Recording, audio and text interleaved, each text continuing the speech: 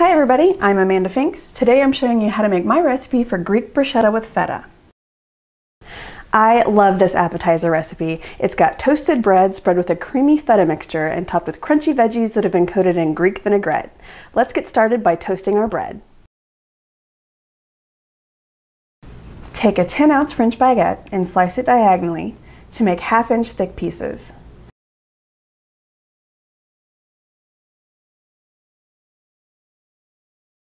Lay the bread slices on a baking sheet and place under a broiler set on high until the bread is lightly toasted.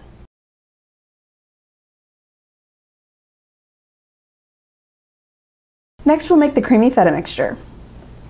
In a small bowl, add half a cup of plain Greek yogurt, 1 cup of crumbled feta cheese, 1 clove of minced garlic, and 1 tablespoon of chopped fresh basil leaves. Mash this together with a fork until it's well combined.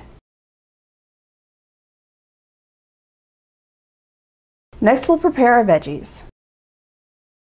Add a tablespoon of olive oil to a bowl. Add half a teaspoon of dried oregano leaves.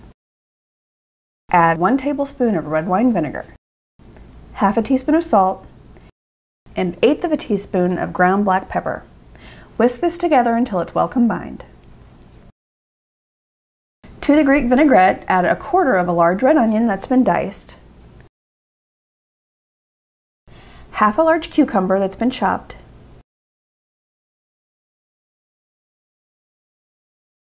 1½ cups of chopped tomatoes,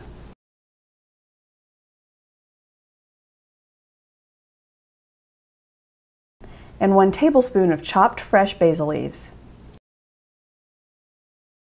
Stir this together to coat the veggies in the Greek vinaigrette.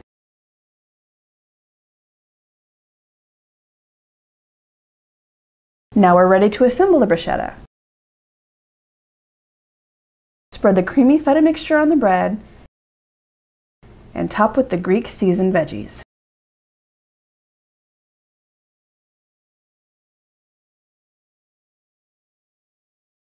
I like to do a lot of this work ahead of time, so I'll slice the bread and I'll prepare the feta mixture and the Greek veggies and I'll store them in the refrigerator. Then when I'm ready to prepare this, I can have it assembled in just a few minutes.